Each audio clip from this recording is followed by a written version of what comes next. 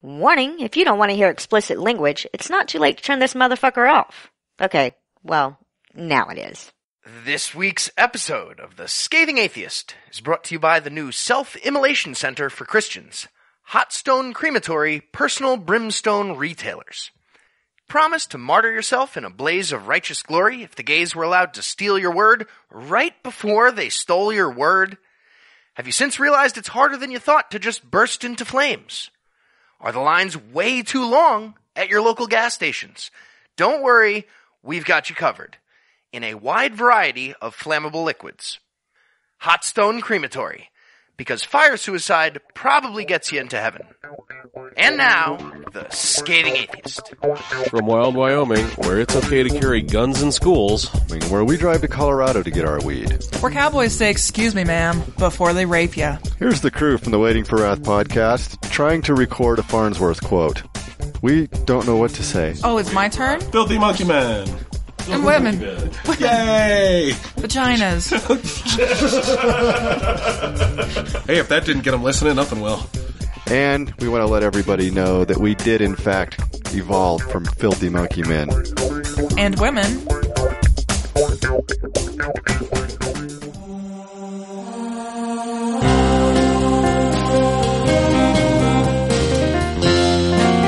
It's Thursday. it's July 2nd, And Hope Solo can domestically assault me as much as she wants. and I'll be Alex Morgan's Janae. But until then, I'm No Illusions. I'm Heath Enright. And from Yippee-Ki-Yay, Sister Fucker, Valdosta, Georgia, this is The Scathing Atheist. On this week's episode, despite promises from the pulpit, Christianity continues to exist post-marriage equality. Clarence Thomas assures us that American slavery was both dignified and humane. And Lucinda joins us to regret thinking the epistles couldn't possibly get more boring after Corinthians. But first, the diatribe.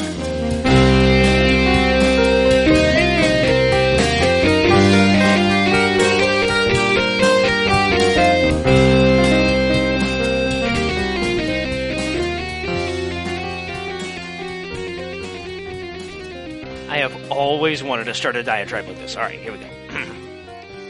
Marriage. Marriage is what brings us together today.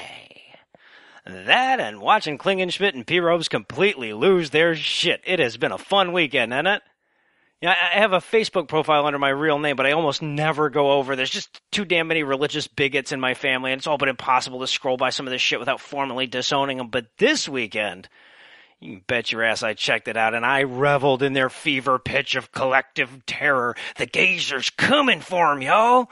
Already done took their bigot flag, and now they coming for their wedding vows. It's 100 of my relatives angrily pounding at their keyboards while breathing into paper bags, tossing out predictions that would embarrass Chicken Little, frantically clutching their Bibles while lamenting the final nail in the coffin of civilization, completely, utterly, and absolutely freaking the fuck out. And I was happy to see that, but that is not why I was celebrating last weekend. Hell, before the weekend even officially started, I got invited to my first gay wedding. The couple that Lucinda was rooming with when I actually met her are the only friends that we have that have been in a relationship longer than we have. They called us Friday, happier than I have ever seen them in the 20 years we did a lot of ecstasy together back in the day. So let's just say happiest I've heard them in a long time. So anyway, we got invited. I volunteered for maid of honor duties. My wife's pretty much a shoo-in for best man, so it could be a lot of fun. But to be perfectly honest, that's not really why I was celebrating this weekend either. You know, probably should be, but it isn't. I'm going to have plenty of time to celebrate with them when they actually tie the knot. No, this weekend, I was just celebrating the fact that we've wrestled yet another piece of our culture back out of the hands of a church that only had it because they stole it in the first place. We have liberated marriage despite their centuries-long effort to bolt it to the floor of their church. And right now, sure, they're still out there impotently waving their Bibles and screaming about the wrath of God and the impending brimstone the Supreme Court has condemned us to, but pretty soon, they're just going to be back home licking their wounds and gearing up for the next inevitable step towards egalitarianism that they can ineffectually oppose. Because look, I mean, ultimately, this is a fairly small step. You know, I know it would seem a hell of a lot bigger to me if I'd been waiting for decades to walk down the aisle with the person I love, but one way or the other, we certainly didn't win the war on Friday. The couple that invited us to their wedding, for example, they were ecstatic, but they were still weighing their decision to get married against the problems that could arise from making their gayness a matter of public record. Because in the state of Georgia, it's still legal to fire somebody for being gay. It's legal to discriminate against gays in all kinds of ways here. And while we're on the subject, seems like the L, the G, and the B are outpacing the T a bit of late, and all these derogatory bathroom bounty laws and shit have yet to be adjudicated. So yeah, there's a lot to celebrate, but we're still in embarrassing ways from equality. And it's downright shameful how slowly we're moving. We should kind of do this all at once, shouldn't we? But look, for those of us that are going to be basically unaffected by the legality of gay marriage, this is still a damn significant symbolic step, because look what really happened here.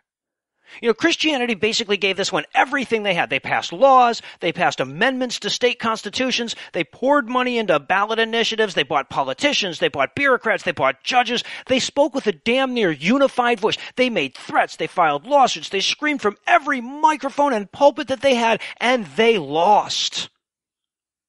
They employed every scrap of social influence at their disposal, and they could not move the needle. They drew their line in the sand, we crossed it, and they had no choice but to retreat. Think about it. The last time they dug in their heels this deep, we had to fight a war that cost more than 500,000 American lives. This time, we just pushed them over. We've seen this shift coming for years, of course, but we've always had to temper the demographics by reminding ourselves that the nuns aren't atheists. When we see these radical increases in the non-religious, we say, yeah, but those spiritual but non-religious fuckers, they're not on the right track exactly. They're still really annoying. But for religion to lose its power, we don't need a huge number of atheists necessarily. People who believe in some ill-defined, semi-tangible, pseudo-pantheistic, Akashic connection nonsense, they can't be rallied from the pulpit. Sure, they'll fuck up laws about the regulation of herbal supplements or something, but the anti-abortion, anti-contraception, anti-gay, anti-progress platform of the church is fatally ill. And the gay marriage decision last week was the x-ray that revealed the tumor. And it isn't just me that sees it that way, by the way. The Christians see that too, and that's what they're freaking out about. Look, as many others have pointed out before me, if this was really about the biblical definition of marriage, they'd be way more pissed off about divorce and people marrying foreigners. So clearly this isn't motivated by their devotion to the literal word of the Bible. All of their efforts against marriage equality have been entirely motivated by bigotry, but their lamentations now are about a lot more. Yes, they are saddened by the fact that those damn sodomites get to eat cakes like normal people and stuff, but they've got a lot more to bemoan than that. Without their ability to affect social change, the church is nothing. Without their ability to author social norms, they're basically a book club for Alzheimer's patients. They're the fucking Rotary Club. They're a bunch of bitter old men yelling about how much better the marriage was back in their day, and I will drink to that. They're talking about your Jesus. We interrupt this broadcast and bring you a special news bulletin. Joining me for headlines tonight is well-rested and well-bageled Heath Enright. Heath, are you ready to settle back into the unsweet toasted bread donuts here in Georgia? Get enough while you were there? It was nice to order a bagel without getting responses like, I seen a Jew bread once. Checking back. No, we don't have that at all. Of course not. In our lead story tonight, Rick Scarborough hasn't set himself on fire. Huh. Now, in defense of Rick Scarborough, and if you bought those 5 words in the things least likely to ever be uttered by Noah pool, you lose, by the way.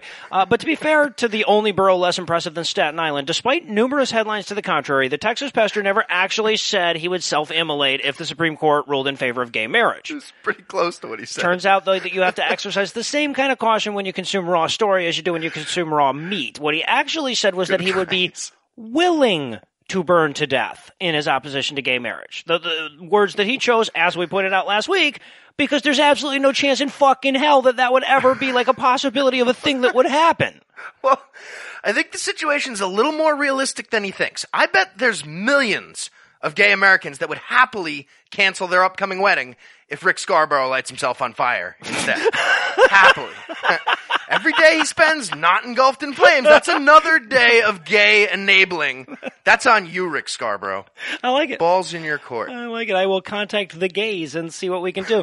Of course, the fact that the misinterpretations of those words were so widely disseminated meant that Scarborough spent the majority of his weekend fielding emails and calls from reporters wondering if and when he planned to set himself alight. Let us know if there's going to be a press conference. We'll be ready for that. Appreciate it. We'll have HD there and everything. YouTube will show up. Now, in my mind, that's at least the second best result of gay marriage, and will likely remain so until Steve Anderson gets so angry that he literally rips his own face off during a sermon. Can't be far off. Scarborough repeatedly shrugged off the comments about his willingness to burn in opposition to gay marriage with the excuse, apparently, that he was paraphrasing a hymnal about an apocryphal book in the Old Testament. You know, like you do. It's like a white person dropping a bunch of hard N's during a rap song. Exactly, yeah. I didn't literally mean that I, quote, never hesitate to put an N-word on his back. That's great. In real life, I hesitate, of course. I just got carried away with the hymnal, that's all. I was really into the hymnal. That must have been it. Now, Scarborough's failure to turn into a flamer isn't the only dire prediction that failed to come true in the wake of the Supreme Court decision. Of course, despite numerous claims to the contrary, no pastors have yet been arrested for a failure to butt fuck. No asteroids have wiped out multicellular life on Earth. Well, not yet. Nobody has successfully married a goat and or a grandfather clock.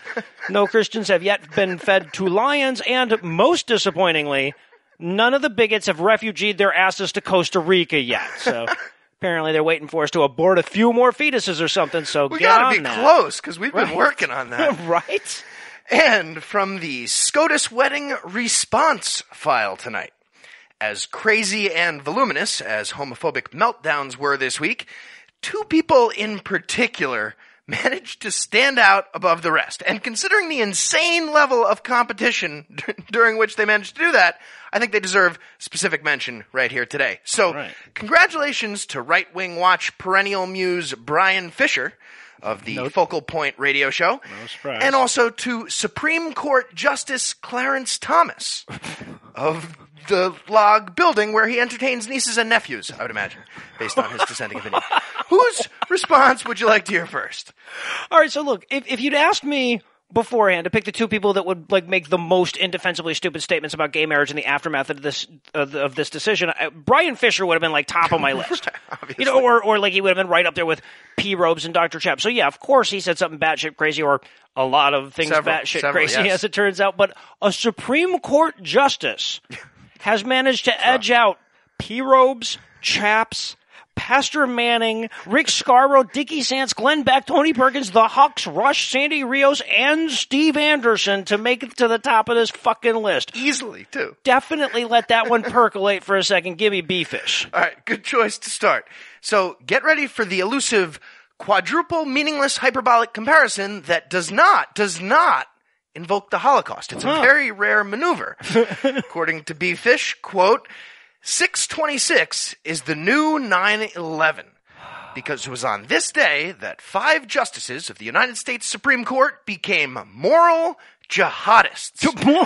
What? Moral jihadists. We are now serfs on a plantation that's being run by cultural elites who wear black robes and use the gavels like the slaveholders of old used to use their whips. What? End quote.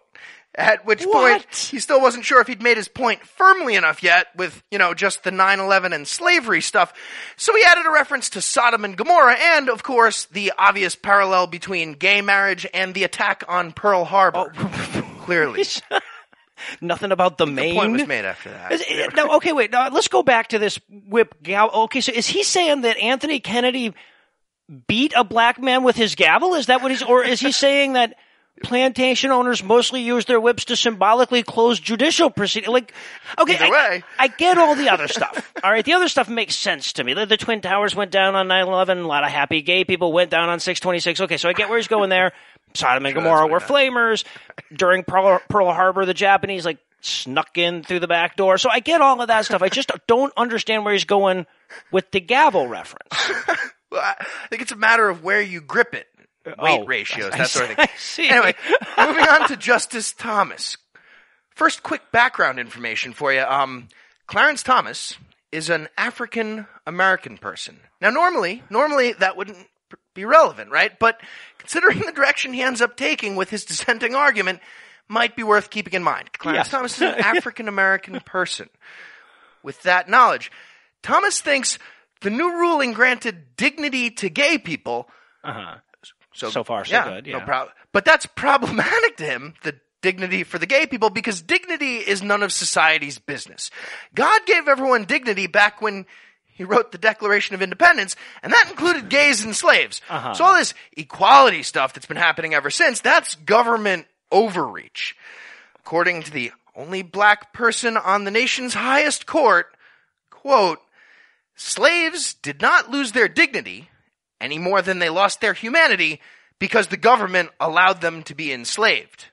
End quote. Wait, what? And that weird noise you heard, that was Thurgood Marshall throwing up in his mouth a little bit. Right? Okay. If the Supreme Court can't take away a person's dignity, then Clarence Thomas would still have dignity after he said that. Wouldn't he? Yeah. So, kind of disproves his own argument just by being able to formulate the fucking sentence. And I'm surprised they haven't taken the Homa out of their name yet news tonight. The Oklahoma Supreme Court figured since all the Christians in their state were hiding in their gay marriage emergency bunkers, this would be an ideal time to unveil a decision to remove the much maligned Ten Commandments monument from the Capitol grounds. Great timing. This It's true. long overdue decision should bring a close to the protracted debate about whether the Establishment Clause still counts if you're Baptist, though it does create some new questions, most notably what the Satanic Temple is now going to do with that kick-ass goat man on a throne statue. Great question. Got a big front yard here. So I'm just saying, if you need somewhere to store it. And if you don't send it to us, it looks like South Carolina's government buildings might be adding a few front lawn adornments at some point. Right. They need something whether they new like it or not. to look at. Of course, the fact that this is a constitutional no-brainer didn't dissuade local Christians from losing their fucking shit over it, nor did the fact that even a judicial body as overwhelmingly conservative as the Oklahoma Supreme Court decided this one by a 7-2 margin. Half a dozen state lawmakers went so far as to call for judicial reform and the impeachment of those 7 justices that made up this majority. So, impeach 7 of 9. Yes, just leave the other 2. Now, mimicking a line he'd already memorized for the gay marriage thing, State Representative Kevin Calvi described the justices as, quote, nothing more than politicians in black robes, masquerading as objective jurists, end quote. Well, I'm pretty sure Oklahoma already tried having dudes with white robes holding power, and the results were historically, I'd say suboptimal. We'll call it suboptimal. At least. With the white robe guys. Now, setting aside the thing that he was disparagingly comparing the Supreme Court justices to as the thing that he is, the politician Calvi does get credit for coming to the table with some solutions here. So, in an effort to ameliorate this problem, he and his cohorts are recommending making Supreme Court justice an elected position rather than an appointed one. So that they can stop being politicians. That'll solve that problem. Clearly.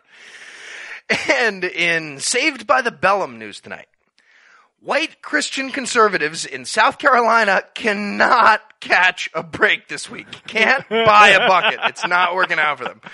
First, they find out the lower middle class is allowed to continue their attempt to get medical coverage. Awful. Bastards.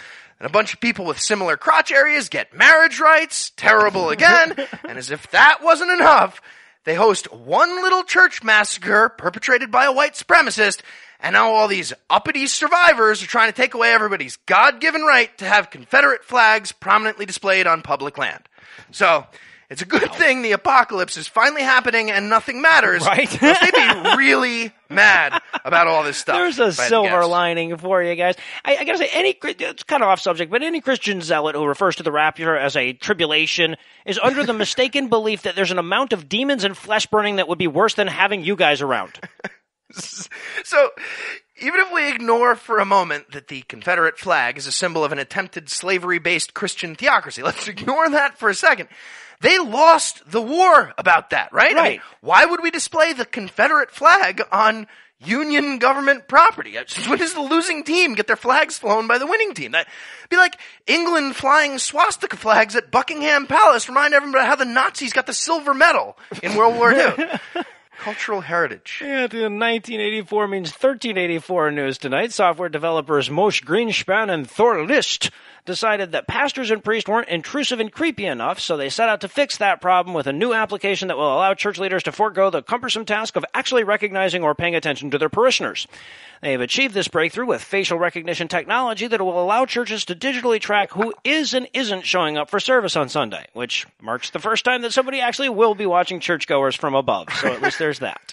Well, this is great that they're doing it voluntarily, I gotta say. I mean, putting the secret ones in every American mosque. That was like a whole big thing. This is so much. It's going to save us a bunch of time when we round up all the religious people for the internment camps. I mean, and we were just about to do this. This actually works out perfectly. A lot of fucking money, yeah. You know, don't tell anybody, but we're going to do that in a second. The software is called Churchix, I guess, because apparently a name that sounds like something between a medieval bleach brand and the kind of vaginal fungus you get from fucking on dingy pews is good for marketing.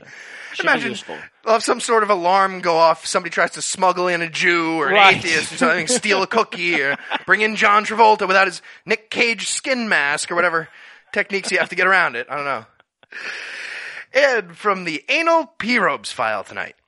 Host of the 700 Club and guy who looks like Colonel Sanders after a month of aggressive leukemia treatment, Pat Robertson, offered his advice on how to deal with witches and warlocks on an episode of his show last week. We're never going to run out of funny ways to describe what that guy looks like. It's never going to happen. Got a little bit of Colonel Sanders, but like melty. So when a Christian mother called in to ask about how to handle her Wiccan neighbors, his advice went something like this. The best plan is to ostracize the evil family completely and instruct your children to organize similar bigoted behavior at school to shun their Satan-spawned kids. That way, they'll be less likely to destroy your family using demons, which, by the way, is what they do if you're friendly. So that solves the whole thing. You better piss him off. And I love where he goes at first because he catches himself just short of recommending genocide. Because what he says is, he's going, well, if you look at what the Old Testament says about those people, which, by the way, is the least promising way for a sentence to start.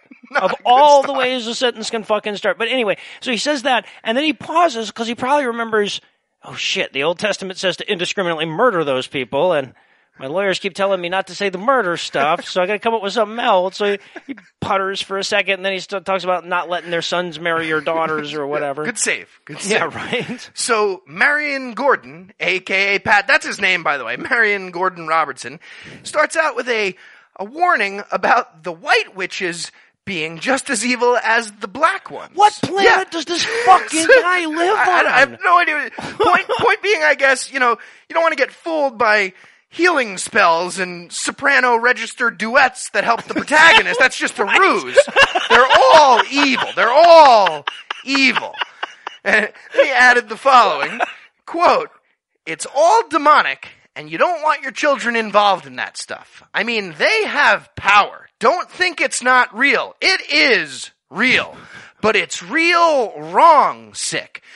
They may seem to be very pleasant people and all that, but they'll destroy your children." Will they really? So, honestly, I gotta say, I was a little disappointed with the battle plan from P-Robes on this. I figured he'd have this woman, taking out proton packs, crossing streams, going nuts. Right. P-Robes is going a little soft. Yeah, no shit, dude. Back in the 1400s when he was still kind of old, he'd have gone all Malleus Maleficorum on him, and now he's settling for a light scorning. So depressing to watch your heroes decline. So, as we lament the fact that P-Robes' edge is as long gone as his collagen and his telomeres, we'll hand things over to my lovely wife, Lucinda. A man wrote the Bible. A whore is what she was. If it's a legitimate rape, it makes you a slut, right? Cooking can be fun. Hey, I'm proud of a man. This week in misogyny. I gotta say, it's almost like the Supreme Court is trying to tempt Texas into seceding. And if that's the plan, I'm behind it all the way. I mean, obviously the marriage equality thing has them up in arms. But then you had the Confederate flag shit, the Ten Commandments monument, the Obamacare decision, the Pope going green, and all of a sudden I can see this Jade Helm thing turning into an actual military operation, regardless of what they had in mind to begin with. And then add to all of that a much less lauded decision that trickled out of the SCOTUS on Monday while many of us were still busy rainbowing our avatars. A 2-paragraph order from the nation's highest court stayed the execution of Texas abortion clinics by temporarily halting an order that essentially demanded every clinic that performed the relatively simple task of terminating a pregnancy carry all the necessary equipment to perform trans-species brain transplants and dinosaur cloning. This is a temporary injunction rather than a decision, but it doesn't bode well for the people hanging their 10-gallon hats on this anti-abortion tactic. But for a model of how to get it done, Texas might want to look to Ohio. Now, there's a state doing a spectacular job of impeding on their citizens' constitutionally protected bodily autonomy without getting the SCOTUS involved. The first trick is to do everything in slow enough steps that no one move seems all that radical. And the second trick is to hide it all so deep in budget bills that it's almost impossible to summarize what's going on within the restrictive limits of average American attention span. And finally tonight, an unnamed person who may or may not be a pregnant woman is offering to halt her scheduled abortion for the sum of $1 million. Her challenge is laid out on the website prolifeantiwoman.com. In what she calls an effort to show that anti-abortion activists are far more concerned with oppressing women than saving fetuses, she's calling on the 127 million anti-abortion Americans to donate about 4/5 of a cent each to save her dead zygote walking. And I don't know that this really proves anything, except the anti-abortion people can very easily be worked into a Twitter fit. I particularly like the bitch that said, "She is holding a gun to her dear baby's head." And it's ridiculous bullshit, sure, but it got me thinking. See, if you could develop a morning after gun instead of a pill, at least some number of conservative Christians would have a Second Amendment-based existential meltdown. And that would be fun. All right, that's all the abortion talk for now, but once again this week I'd like to close with a little advice for effectively complaining about this segment of the show. If the best argument you have to offer is such and such can't be sexist because I do it, expect my opinion of such and such to remain unmoved. And with that, I'll hand things back over to Noah and Heath. Thank you, Lucinda. And in Wick Away Do We Go George news tonight, the handmade useless shit shopping site Etsy unveiled a new policy last month that has the metaphysical community outraged. As of July 2015, the site will no longer allow the sales of imaginary bullshit like magic spells and enchanted amulets, and depressingly enough, that decision was not made because conning people out of money for imaginary shit that doesn't exist is illegal, because of course not. It's not, for some fucking reason. The Supreme Court's slowly chipping away, but no, religion is not illegal yet. Just fraud as a whole. I've heard different illegal this week. But I do like where Etsy's going with it. The Bible should definitely require at least like a novelty purposes only sticker at this point or something. At the very least. You're going to sell that much bullshit. So serious consequences. Neo-pagans, Wiccans, and other religions with tits in them complain that this policy is prejudiced against their form of faith, though officials with the site are quick to point out that selling really potent prayers or indulgences would also be banned by the move. It's also worth noting that Etsy's policy already forbade the sale of a service that doesn't result in a tangible item. You know, in other words, the massage has to have a happy ending and then they have to give it to you in a cup or something.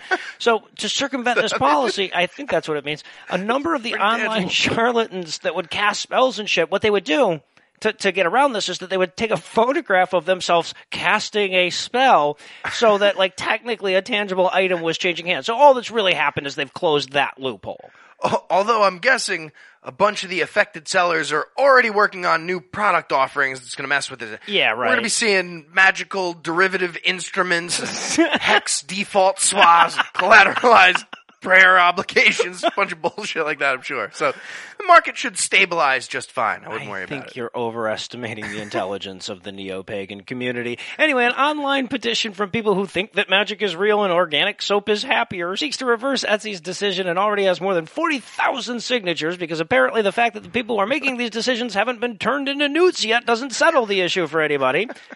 Now, Etsy said in a press release that they value the metaphysical community's contribution to their website, but they prefer to offer their customers useful products like designer cutting boards, faux wooden mouse cozies, and personalized toy boxes for dogs.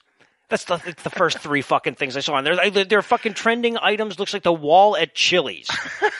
Fucking site is ridiculous. And in American history X-axis news tonight, Pope Francis Semite gave an interesting version of a World War II history lesson last week while speaking before a crowd of people in Turin, Italy. Dan Carlin, he ain't. Quick refresher. Italy was one of the bad guys in that war. And so was Vatican City, yes. very clearly. Especially after they realized that using church powers to help smuggle Nazis to South America after the war was definitely the right thing to do. Did a bunch of that. Well, Pope decided to ignore all that stuff and instead focused his remarks on blaming the Allied powers for not preventing the Holocaust by acting sooner, which is actually kind of a valid complaint. Sure, yes, yeah. Probably not meant to come from the new leader of one of the bad guys, though. There's a reason you don't hear this from Angela Merkel either. It's not broaching the subject. You look, would have been worse if Benedict had done it. Sure, this guy wasn't part of the Hitler Youth, but he's still the guy representing the international cabal that was decidedly pro-Hitler and hails from the country where they stashed all their used Nazis after the war. Probably best to just avoid this topic until somebody else brings it up at the very least. Yeah. Why bring it up? So again, the appeasement of Nazi Germany by the rest of the world, certainly terrible. And all the other genocides that have ever happened, terrible as well. Absolutely. Right. But regardless, the guy from Poquito, Berlin, Argentina, who now runs Vatican City, doesn't get to complain about the good guys from World War II being too slow till he does a whole bunch of official apologizing first. Yes. And also pays a bunch of reparations using the Scrooge McDuck vault of Nazi gold I'm sure he has in his basement. So yes. Oh, shit. Little of that's got to get broken out. And speaking of which, in Bolivin' It Up news tonight, according to a Bolivian cultural minister in the know, Pope Frank Costello has requested some coca leaves to chew on when he visits that nation's capital this month. Because drugs. What's the point of having a big vault of gold if you don't also develop a coke habit, I guess? Obviously. Now, I guess the leaves are commonly chewed by visitors who are either trying to counteract the effects of La Paz's extreme altitude or simply amazed that they can do cocaine orally without getting arrested. And while the government offered Pope Framphetamine a coca tea, he said he'd much rather do his shit raw like a gangsta goat. I love that he's calling ahead to the government as if he doesn't clearly have a cocaine guy in Bolivia already. Yeah, right. Come on. Now, there are plenty of areas where the Pope and I are in disagreement. Birth control, LGBT equality, demonic possession, fashion, the whole Jesus thing that he does. God. But I'd still do align with the dude. I'm not prejudiced. Of course, I feel like the fact that the first Latin American Pope is planning on doing coke while he's in office is probably reinforcing a negative stereotype. But that would all be worth it for a chance to watch a 78-year-old dude in a dress that thinks he's magical, geeking out and ordering the Swiss Guard to check the roof of the next door building for ninjas or whatever. Who was it? It's just the Secret Service. It's just they're fucking some coke whores over there. Don't worry. We invited them. We invited them. Yeah, cool. Right. Do they have a son? And also, as much as the NSA's overreach pisses me off, I would probably be willing to forgive them for the whole domestic spying shit if they would just release this recording of this particular conversation between the Pope and the Bolivian minister where this happens. I'm just picturing the Pope. He's like, I sure would like to, go skiing while I'm there. Some of that white powdery snow you guys have on those Bolivian mountainsides, if you know what I mean. Hint, hint, wink, wink, sniff, sniff, say no more. Andy's Mountains drugs. Yeah. And subtle. Finally tonight, subtle. Well done. From the Freudian's slip service file. In a surprise format change, CNN devoted an entire segment of news coverage to a large flag with images of dildos and butt plugs last weekend. Really happened. Weird format change. After it was mistaken for an ISIS flag by network reporter Lucy Paul as she walked past a gay pride parade in London. Fucking cool. Apparently, she notified the event organizers when she saw this and the police, but everyone was a little too polite to explain to her that she was looking at a bunch of dicks before she called her boss at CNN with the breaking story that they ran. The only defense I can come up with for her is that the ISIS flag should be a bunch of dildos and butt plugs, but yeah, fucking hilarious. So, as far as I can tell, Ms. Paul managed to confuse the penis shapes with Arabic writing. But then, despite looking more closely and realizing it was neither Arabic nor even writing, she decided this was still useful news somehow, and they kept running with the story anyway. According to the reporter from a major news network, allegedly, quote, if you look at the flag closely, it's clearly not Arabic. In fact, it looks like it could be gobbledygook, but it's very distinctively the ISIS flag, end quote. So in summary, from the journalist, might be gobbledygook, definitely is an ISIS flag, definitely not a phallus collage on CNN for 7 minutes in the middle of the Saturday afternoon. Fucking definitely not that. Hilarious. Must have been the longest continuous dildo exposure on CNN since they canceled Piers Morgan live. Fucking awesome. So, my favorite moments in news ever right there. So, unfortunately for CNN, nobody on their crew noticed that the ISIS flag was ribbed for her pleasure either, and it went to air. Mm-hmm. And of course, that means we're going to need 30 seconds on the clock. News headlines about confusing a penis with something else. Oh, I like it. All right. Prosecutors drop indecent exposure charges against James Carville upon realizing that was his head. Raging Cajun, well done. Thank you. He does look like a penis. What about the idiot CNN reporter in the UK last weekend? Spotted dicks on parade in London go viral. Oh, nice. It's all about the pause. Yes. CNN proves once again that white women think Arabic penises all look the same. Again, all about the pause. All right, now I have one. I dug this one up. This is historical. Goes back to 1839, I believe. Wow. Local mothers group to Edward Bulwer Lytton. Nobody needs to know what your penis is mightier than. Well done, sir. Had to look that one up. Speaking of S words and the penis mightier, what about Sword Fight Club? Journalist exposes underground cockfighting ring with twist ending. This wasn't what I was expecting. I am Jack's raging seminal duct. All right, I have a classic correction here from 2008. It was from the New York Post. Bulge in Plexico Burress's pants that fired off prematurely, way funnier than previously reported. Well done. Thank you, sir. Excellent. All right. We're on the NFL. I'm going area woman to Brett Favre. That's not what selfie stick means. Thank you. No more texts. We never have to update our NFL dick jokes. We can just run with those two for the rest of time. How about Kim Jong-un swears it's not a ballistic dildo? How about South America 2010? Visiting porn star reacts to merciless beating by local laborers outside of a bar in Copiapo, Chile. I was just talking about Long Dark Shaft. Oh, wow. I was wondering where you were going, and I was like, this is going to be awful. I don't know where he's going, but it's definitely going to be awful. Okay, so Brooklyn, 2011. Parents of one-handed baby sue nearsighted mohel. Excellent. See, you did something awful. I just went with baby mutilation. Oh, yeah, so I went safe. How about Washington, D.C., 2003. Bush on Cheney.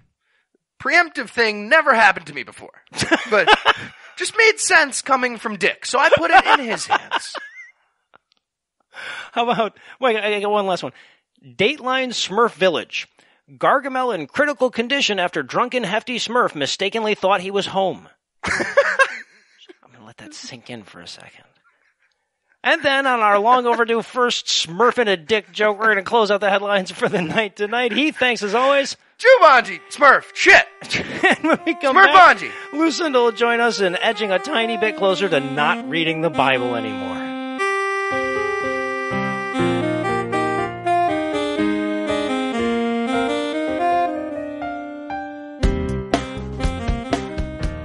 Like all good things, the vindication and pride we all felt when we saw couples around the country breaking the bonds of discrimination and the wonderful, wonderful schadenfreude that we basked in as we watched the Christians freak the fuck out about it will fade with time. So you can either savor it for a few more blissful days before it's drowned back out by the relentless march of bigotry, or you can relive it forever with the Scathing Atheist collection of the best Christian Obergefell versus Hodges related meltdowns. Now that's what I call butthurt. It's tragic. Judicial tyranny. I'm saddened for our country. Our pastors will be a target. Misguided, immoral, unlawful, and unconstitutional. Everybody I've talked to as far as Christians are horrified. They've stolen America from us. God is not pleased. That's right, Noah. This amazing collection will allow you to revisit their asinine ramblings for years to come. You'll get dire predictions. There will be persecution of Christians. All hell is going to break loose. All dissent will be silent. That sets up tyranny. They're coming for your faith, your family, your freedom, your guns. You'll get ridiculous hyperbole. The obliteration of religious liberty. 626 is now our 9/11. And this nation will suffocate. And if necessary, we will burn. Just like the brown shirts in the 1930s. You'll get impotent denialism. I will not acquiesce to an imperial court. Those who follow Scripture will not yield on that. Nothing has changed in regard to God's law. We're going to get out of here, whether it's Costa Rica, whether it's the Philippines. We'll even include vague, ominous, biblical crap. There will be weeping and gnashing of teeth. An abomination in the eyes of a holy and just God. Our glory shall be turned into shame. I don't know what it's going to look like, but it's coming. We will soon reap the whirlwind of several generations of rebellion. I'm predicting that we're going to see some kind of calamity and judgment is going to occur. And don't forget the open calls for armed insurrection. A revolt, a revolution. They talk about a civil war. We could have another one over this. Persecution and or revolution. Religious war. Well, revolution is at hand. And so much more. Divorces will now triple. We are now serfs on a plantation that's being run by cultural elites. For people who are, white cisgender Christians, they're coming for you. You must prepare for martyrdom. Satan is out to destroy everything that God has created. It's unsafe in a city where the homosexual agenda has control. Then they're going to say, well, I want to marry my pet. I want to have multiple marriages. Science proves living a homosexual lifestyle is devastating, medically and psychologically. Now, am I saying that the Supreme Court sent people to hell? I have no love. No love! And if you act right now as a special bonus, we'll include historically condemning statements from virtually every contender in the GOP presidential field. For 3 easy payments of $9.99 and 2 difficult ones of $300. And those of you that now that's what I call butthurt to be yours.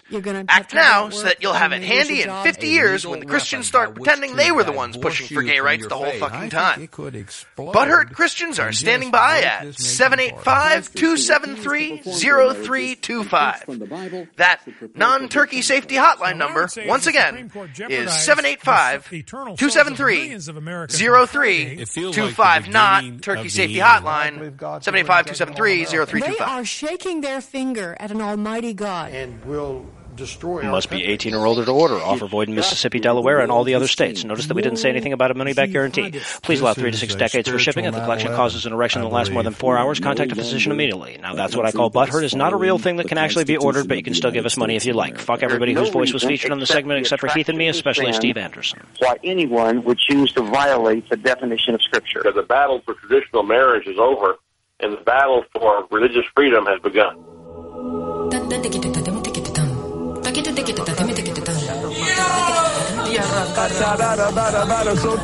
Holy Babble. God damn it, are there a lot of epistles. Hey, we're going to knock out a couple more tonight, but I feel obligated to apologize in advance to you for Paul being such a boring, repetitive fuck. I mean, sure, the New Testament is tamer, but I am dying for somebody to chop up a fucking concubine or something. Instead, we get Galatians, the story of Paul hearing that the Christians in Galatia were talking shit about him and setting them straight, and talking even more about what Christians do and don't have to do with their dicks, pretty much. It's awful. It's absolute. Imagine, the Pope sent a mass email to all the dudes in Turkey asking for a penis-related favor. That's the approximate tone of what's happening. That's the premise for a book. Pretty much. And of course, it just wouldn't be the Babble without the help of the lovely Lucinda Lugeons. So, Lucinda, what did you think of Galatians? The only things it's better than is Ephesians and rape. Pretty much. Yeah. Unfortunately, something tells me you're going to have to adjust that statement the further into these epistles we get, so why don't you start us off here? All right, so the book starts off with a quick reminder that Paul is Rick James, bitch. He gets the perfunctory, yay, glory be to God stuff, and then jumps right into how full of shit the Galatians are. Yeah. Yeah, and it got to the anti-Semitic stuff a lot faster than you'd expect. Right. Yeah.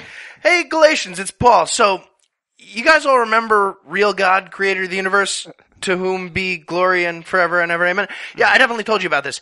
Anyway, I talked to him, and he wanted to let you know he's all about sending you some grace and peace. But then, I heard you're doing Jewish stuff again? What was the one thing I made so clear?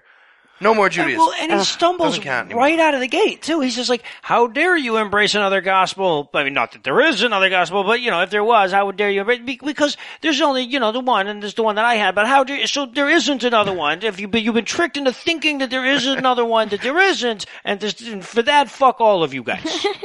And then he reminds everybody that the stuff he says doesn't come from humans. Mm-hmm. It was revealed by Jesus. And in fact, it was so revealed by Jesus that even if Jesus shows up to reveal something different, this revelation trumps it. Yes, exactly. He preemptively said that Jesus is full of shit if he says anything else later. And then we get yet another account of all of Paul's travels, and he's basically just talking shit with it. He's going, yeah, you know, while you guys were pissing around in your shitty little province in Asia Minor, I've been rolling around the whole ancient fucking world, chilling with celebrities, chatting with apostles, you know, so clearly you guys don't know shit. And this is where he starts making shit up about his trip to Jerusalem to use as proof that the Jewish rules don't count anymore for Gentiles. He says, listen, when I went to Jerusalem with Titus, he's the Greek dude with his entire penis, yeah, the Jewish elders didn't even try to cut his foreskin off when we were there. And now, I know what you're all thinking. You're about to ask, why did he have his dick out in front of the church elders in Jerusalem? Funny story. Some heathen dick spies infiltrated our camp and got a look at it. I don't know what happened. It was crazy. So I'm not making that up. That's really what it says in Galatians 2:4. Yes. It's about heathenist dick spies, foreskins, and the enslavement of Christians. But the church down the street from us in real life, seriously, they think that passage says, God bless America. That's what it says on the side down the street. Galatians 2:4, God bless America. Not heathenist dick spies, foreskins, nothing about slavery. Nope. You gotta love Georgia. But it is encouraging to see that even in the earliest days of the church, at least some people were recognizing the critical problem with their theology, that being, you know, it wasn't Paul, by the way, his opposition to common sense is as full-throated as a Nigerian prostitute, but the Galatians were clearly calling bullshit on the concept that being a good person is irrelevant as long as you believe in Jesus. Yeah, it seems strange Right. Seems strange to modern eyes to see somebody arguing so passionately against being a good person. Right. But damn it if Paul isn't going to try. Right. This is where Paul explains, listen, idiots, living a life of morality as a Jewish person is a giant pain in the ass compared to the faith in Christ shortcut we just set up. That's the whole reason we rigged it like that. Just take the shortcut. What are you talking about? Stop complaining. Right. Also, tiny little thing here, but it's really worth pointing out. Chapter 3, verse 13, Paul makes a reference about how Jesus is cursed by God because of Deuteronomy 21:23, which is very specifically a reference to people being hung on trees. Not crucified, and definitely not crucified on crosses. He also says in the opening of chapter 3 that Jesus was publicly exhibited as crucified in Galatia, about 600 miles from Jerusalem. Right, yeah, and it's not that his corpse kept. I mean, the guy resurrected. No. No, he's just the savior, and that's how he died. Detail. Yeah. So the footnotes in my Bible, by the way, try to reconcile all of this without admitting that clearly the crucifixion mythos hadn't really crystallized at this point. They say that Paul was probably referring to his own speeches about Christ's death as the public exhibition. That's the public exhibition of Jesus being crucified. I guess the bit about hanging on the tree, by the way, they also said that was probably a result of Galatians misreading the Deuteronomical law. That they fucked it up, not us. Of course, except that it was Paul writing this fucking letter, not the Galatians. Yes, exactly. They clearly... They ignored that part. Also, I'm pretty sure this chapter, did I read this correctly? Did it contain a legal document that clearly gives Christians a piece of that big land grant from God to Abraham? Yes. So that Jewish title deed from Genesis that they were talking about, it actually came back up. But the Christians have a lien. It was a really smart move. Also, next time you see a Christian talking about marriage being between one man and one woman, cite Galatians 3:28. There is no longer Jew or Greek. There is no longer slave or free. There is no longer male or female, for all of you are one in Jesus Christ. Oh, there you go. So, like it or not, guys, according to your book, all marriages are gay marriages and you've been doing it forever. I like the opening of chapter 4, too. He says, liked it. Basically... Okay, so we can all agree that the children are no better than slaves, right? That's his premise. That's the precept he's going to build his point on, the fact that children are property that should be beaten with sticks. And the argument is just as cogent and convincing as we've come to expect from Paul. Are we not like children? Are you not like the children? Am I not the child who bears the child who is the children? Boom, motherfuckers! QED! I think they lost a page at the printer or something. Right? Chapter 4 starts with Paul clearly mid-sentence. He's about halfway through what sounded like a drunken argument about slave rape ethics with, like, Kevin Smith characters. Like, Brody argument. No, what I'm telling you is that as long as the kid's not 18 yet, it doesn't matter if the mom is a slave whore or the white lady. It doesn't make a difference. We're getting off track, though. The point is, the Jews are slave spawn, and we're the good guys. That's what the story of Ishmael and Isaac was about. Yeah, dick, Read your dick, Bible. Dick.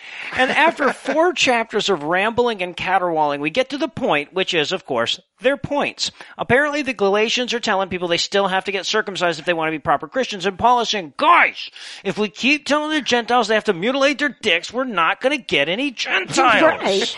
Right. It's a complex point, because he also can't just come out and say thousands of years of penis mutilation was pointless. Well, pointless would be the right word. Right, yeah, right. So he has to do a delicate dick dance by telling everybody, look, you can do the dick cutty thing if you want, but then you'll have to follow all those crazy Jew laws. Right. And sure, lopping off your foreskin is all fun and games, but not being able to push the elevator buttons on Saturday is way more of a pain in the ass than you think it'll be. Just think about this, guys. Yeah, not that it requires a lot of finesse, but Paul makes a pretty good case for not getting your penis mutilated. That he does, yes. I felt like kind of like one of those late night infomercials for Christianity. Judaism is the obsolete competition product. This is like clumsy rabbi in black and white, awkwardly fumbling with an enormous Torah and like a machete. He's everything, bending over, can't pick it up. Banana peel sound effects, glass breaking for no reason. You've tried biting it off. You've tried slicing it off with a katana. You've had a bearded Jewish man blow you. Nothing works. We also get to see a bit more of Paul's temper than we've seen up to this point. He says, I'm not sure who keeps telling you to cut your foreskin off, but I wish they'd just cut your whole fucking dick off. Yeah, Get it over he with. does say that. He does say that. Basically, he's like, I wish they would just castrate themselves.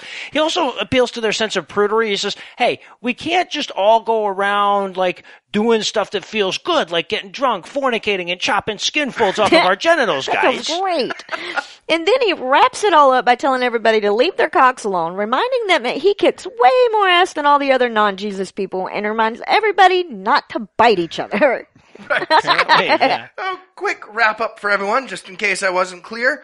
We're offering better superpowers, no rules, keep your whole penis. There's no downside here. You guys heard what I was offering, right? Yeah, so while supplies last. Nothing new in the whole fucking thing, but if you thought Galatians was boring and pointless, let me tell you about Ephesians. Oh, hold on. My script says skip to Revelation. Are we not? I'm pretty sure. I like where your head is, but no, It says it unfortunately. right here So on the- I guess because the older manuscript doesn't actually address the city of Ephesus, scholars of the past assume that this book was something of like a Pauline form letter that was sent to a number of different churches, like a dear resident type of thing. But today, biblical scholars admit it definitely wasn't written by Paul and was probably all but copied from Colossians, which, incidentally, also probably wasn't actually written by Paul. So we got like some dude copying off of some other dude that cheated, pretty much. So, apostle ghostwriter propagandists are bad at starting letters. 100% of the time. This time, the intro was an entire chapter, and it starts out kind of like this. Ephesus, can't help but notice you guys keep existing. Well, I've been praying for you about exactly that to Christ Jesus, and obviously it's been working. So, I guess what I'm trying to say is, you don't know me, but you're welcome. You're very welcome. And now that we're acquainted, I'd like to continue with a condescending letter for 6 more chapters. This whole book is basically biblical lorem ipsum. It's just a bunch of rambling about Jesus and dick mutilations with no references to any specific issues or places Nothing or happens. problems. No. Or you read on TV. You read. No. Well, and Nothing happens. And worse, in Ephesians. I think there was only a total of like 3 periods in the first 2 chapters. Right. Oh, I hate that. The NRSV does you the favor of adding punctuation, but I guess in the King James, the whole fucking book is one sentence terrible. long, pretty much. Exactly. So, you can tell they had a target audience that included Jewish people at this point, but it seems like the writers definitely weren't very happy about it. You know, like one of the bosses had just clearly told them they had to throw in another compliment here in chapter 2. So they went with something like, the Jews murdered our Savior to bring us all together in a state of unity through Jesus and the Jews murdering our Savior. So thanks to the Jews for knowing their role, who, by the way, for a limited time only, can convert to good people for no money down, and we'll pay your first 3 months. These have to go. As you read it, it's really hard to believe it took so long for biblical scholars to knock this one down as forgery. I mean, it's like, it's as if it was like the blatantly different writing style isn't enough of a clue. The third chapter opens up by telling us that this is definitely Paul writing this, and we should have no doubt of that since I'm definitely me. Who says that? Right. And considering you're still reading this awful letter, you must be aware that I, Paul, was given the new rules by God through divine revelation. Mm-hmm. Well, it's not going to be easy, but we're all going to need to take up the white man's burden with all the bloody savages in this town. What I'm saying is, we're going to solve the brown people crisis. Not gay sex. Cue It's Always Sunny. It's truly amazing how little is said in this one, though. I mean, this is junk mail. It was damn hard to get letters around back in those days, so you wouldn't expect it. But this is the epistolic equivalent of you may already be a winner. Right? Junk mail. This is ridiculous. I have a Nigerian prince cousin. Exactly, yeah. Sweet There's letter. some vague, like, thieves should probably stop stealing stuff in chapter 4. But other than that, I can't even tell you what the hell this one was about. Even when it tries to drill down and offer some advice, it's stuff like, this is chapter 5, verse 11. Take no part in the unfruitful works of darkness, but instead expose them. Oh, well. Genius. Yeah, There you yeah. go. Same chapter, verse 15. Be careful then how you live, not as unwise people, but as wise. Oh. Wait, thanks. wise or unwise? Wise? Yeah. You said it was, which did It you was, say it first? was wise. It was wise. Not Yeah. unwise. Wise. Uh-huh. Thanks for that rock hard, actionable specificity there, you fake Paul. Well, the hell? But there is some specific misogyny in there about how wives should shut the fuck up and do what they're told, but that's almost background noise at this point. Yeah, well, to Ephesians' credit, it does mildly suggest you shouldn't beat your wife, which is about as progressive as you're going to get in this motherfucker. Apparently, so take what I can get. I'm sure all the wives appreciate that mildly suggested guideline, but it's easy for it to get lost in the middle of the discussion about how your husband is allowed to rape you just like Jesus is allowed to rape the whole church. They really use that analogy, by the way. I didn't make that. That's in the Bible. Husband can rape you, same as Jesus raping everybody. Exactly. Yeah. What's the difference, Savior rapes everybody. He And rapes all. then we get this great advice for slaves about how you should shut the fuck up and do what you're told, since God decided that you should be slaves and all. Which, by the way, is the cornerstone of Clarence Thomas libertarianism. Yes, as we learned earlier in the Ephesians headlines. 6. Who knew? Well, and then it flips that one. Like it's going to tell slave owners to be kind to their slaves in the next clause or something, but it doesn't really. All it says is to stop threatening them. It doesn't say anything about not hitting them with a stick. So Right. I guess if you just whack them without warning, Jesus is cool with it. But if you give Yes. them any warning, God forbid. And on that great advice, it mercifully ends, and yet another stupid fucking epistle begins. And there is still a lot of these motherfuckers. I don't even want to say the number. It's that depressing. 16. I didn't Seriously? want you to say that number either. Fuck. Whiny letter format is great. I wish all books were like that. Whiny letter format. Underused. All right. Canon. Gentile Manji. Booyah.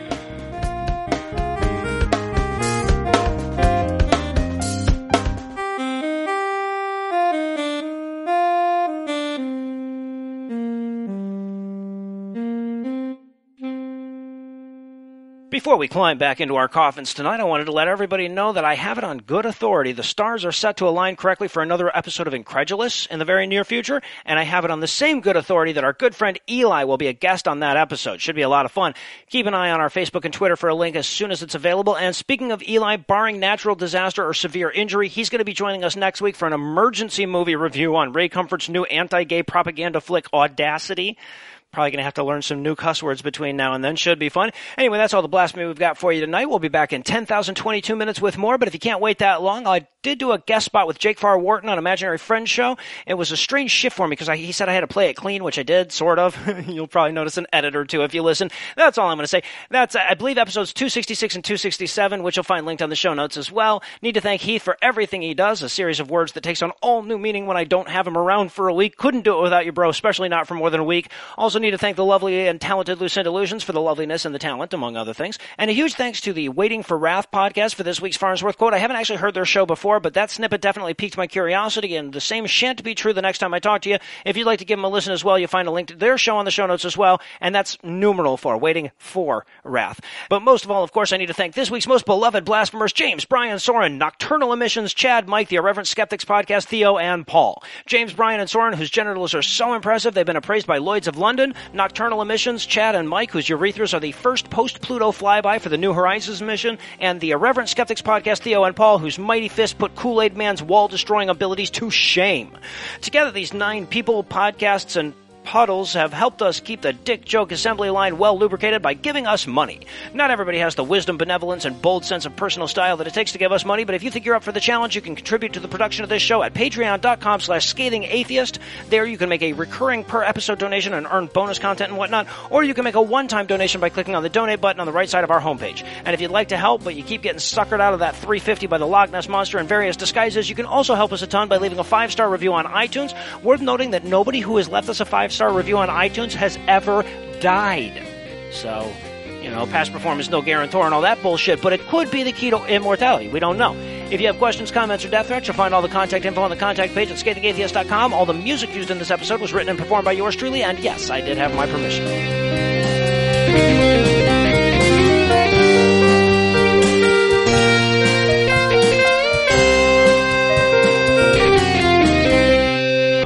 Liquids are funny. Yes. You douse the right person. Exactly. It all depends on who you douse them.